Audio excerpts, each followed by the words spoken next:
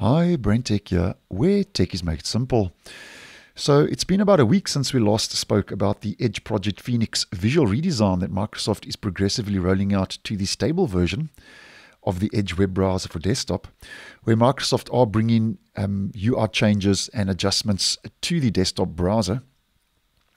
And the latest is now regarding a small change regarding the fonts in the actual menus.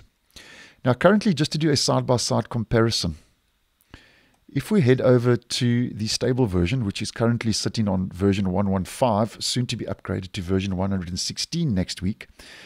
And just to demonstrate, if I right-click on the new tab page, here we can see those fonts in that context menu, and they look quite large and quite chunky and clunky. And if I do the same on a tab, you can see the same applies. Now, if we head over to Edge Canary, which is currently on version 117, which is the latest preview version, if I do the same, we can see in that context menu that that font is a lot smaller and a lot more minimal compared to how it currently is in the stable version. And if I do the same on a tab, you get the idea that font is a lot smaller than it currently is in the stable version.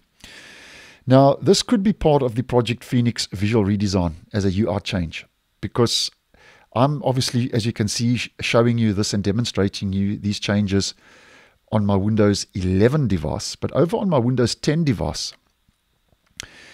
both the stable version of Edge and the Canary version have both received the same font. So both have this smaller font. So this could be a bug, or it could be that Microsoft is A/B testing this new font and pushing it out to different regions to a limited subset of users.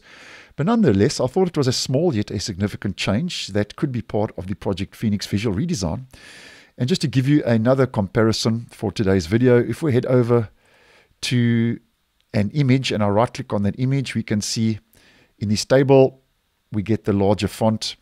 And if I head back to Edge Canary and we head to the same image as an example, and I right click on that image, we get the smaller text and the smaller font. So obviously, as mentioned, this could be part of Project Phoenix, or it could be a bug, or Microsoft is A/B testing it. But just wanted to bring it to your attention. And obviously, if anything more official does become available with that font, I will obviously post and let you guys know. So thanks for watching, and I will see you in the next one.